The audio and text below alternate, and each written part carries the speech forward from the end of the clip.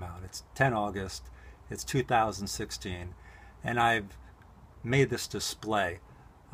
Unfortunately, there's a plexiglass, and it might reflect my image, so I'll move this camera around. So hopefully you can see what I'm trying to point at. This is representing the raised beds that we do our planting in. If you look, I've got a strawberry plant right here with a couple strawberries, and it's doing really well. It's thriving in this living, healthy soil. The way we set it up is once we let the organic materials of the barley, the coffee grounds, and the wood chips decompose, it creates this rich, organic, black material that we call humus. It's thriving with aerobic bacteria. And if I move this around, you're going to see in the middle, it's got a core here. And it's representing the rotten straw, the rotting leaves, the maple leaves. We soak them in water for 6 months before we put them in our beds, and they maintain the moisture level in the flower beds or in the raised beds.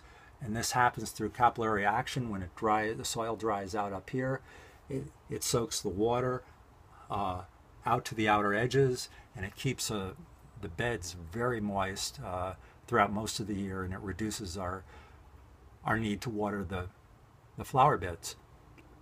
Not only that, but this woody area here is a source of fungus, food for the fungus, and the roots want to go deep to get down to that fungus, because 90% of the plants have this symbiotic relationship with fungus, the mycelium, or the mycorrhizal, which is another word for fungus root. It's basically the white little strands that come out of the bottom of a mushroom, and they cover the whole forest floor. It's how the trees communicate with each other. It's how they pass nutrients around. They extend the root system ability to capture nutrients 100 to 1,000 times farther than the root reach. And when we turn the soil over, we kill that mycelium. We kill that mycorrhizal life that exists. The bacteria still remains, but the fungal life gets decimated and destroyed. And the way it works is the roots give the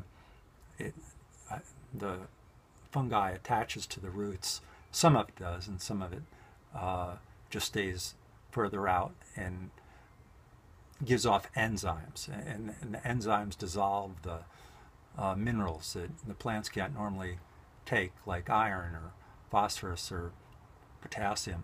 And they're often stationary in the soil. So if the plants can't reach them, they're not going to have access to it. But with the access of mycelium, with that symbiotic relationship, the roots give the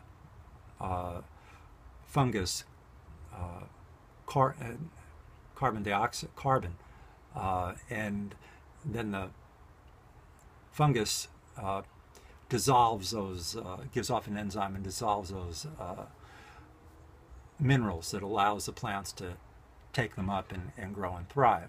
So we want to continue that relationship in our raised beds because the plants thrive and grow in it.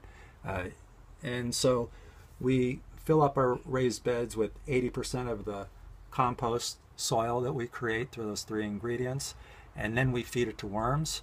And after 3 or 4 months, the worms turn it into castings, and then the other 20% we put on top of the organic soil, and then on top of the worm castings we put wood chips. And this allows the mycelium to grow and thrive. It protects the bacteria in the soil, and it inhibits root growth, weeds from growing, and it's a perfect system for growing healthy vegetables that eventually we consume. So we don't want to have our vegetables in contaminated soil, so we grow our own soil, and we just enjoy the fruits of our labor, as you can see by these strawberries. that are just loving this habitat. So this is Kevin signing off, wishing you well. Take care. Till next video. Bye.